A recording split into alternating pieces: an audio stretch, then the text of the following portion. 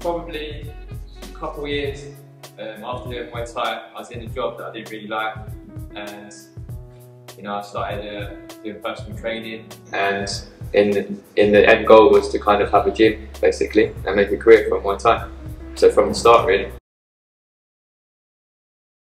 I've got Alex, she's also my partner. She's WBC European champion. She's got beautiful technical style. You've got Dave Mahaya, who was already a champion before he came over, but we won a world title together last year. Yeah, great fighter, really good style. He likes to became one, but he'd fight anyone basically. Then we've got Michael Wakelin. He used to be my coach, and I'm just helping him now. He started coming back into fighting, and we've got a good relationship, and we was training together for years. I was training with him. He took me out in a couple of fights, and yeah. Now we're just training together, and he's a big part of the club and helping. And we're helping him, he's helping the guys as well. So yeah, it's a good little team that we've got. Yes, it's really important.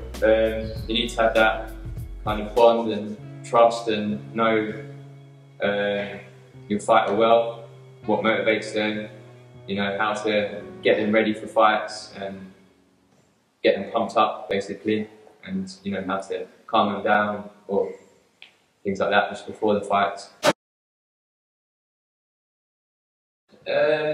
Again, it's different for everyone. Some people respond better to different things, and they're all motivated in different ways.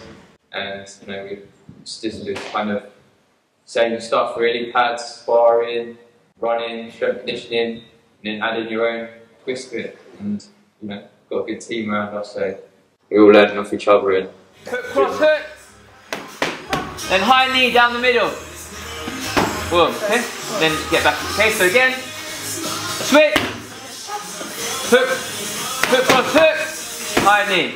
Yeah, good. Then you're ready after, guys. In between. Yeah. Don't switch off. One more time.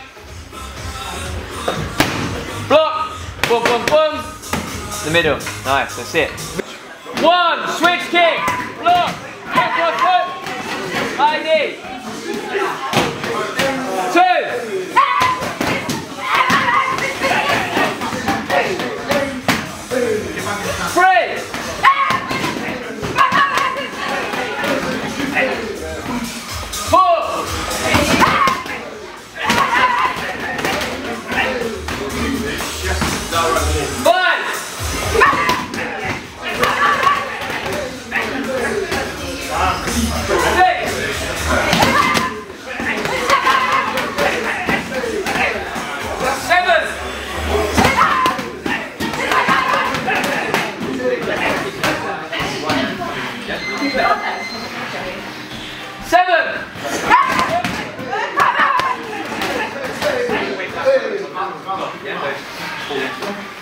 Hey!